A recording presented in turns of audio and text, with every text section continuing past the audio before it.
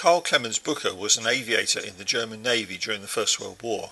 After the war he went to Sweden, where in 1921 he founded Saab, producing the J-6 fighter for the Swedish Air Force.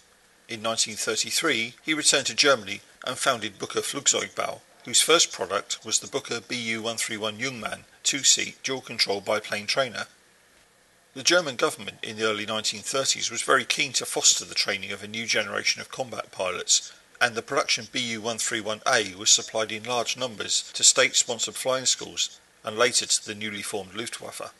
Later developments included the improved Bu-131B, powered by a more powerful engine, and the experimental Bu-131C, powered by a 90 horsepower Cirrus Minor engine, although this was not put into production. The Bücker Jüngmann proved a popular choice for pilot training and was exported to several European countries, including Hungary, Romania and Switzerland.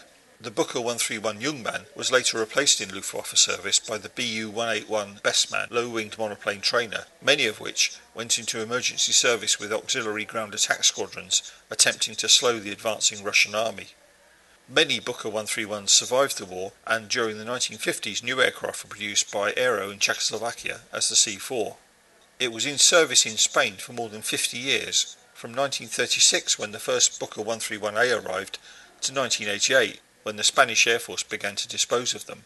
Uniquely, the Spanish operated all models of the Jüngmann, the 131A, 131B, 131D and the Spanish-built Casa 131E. About 200 Bücker Jüngmann survive today, many having been fitted with more modern engines.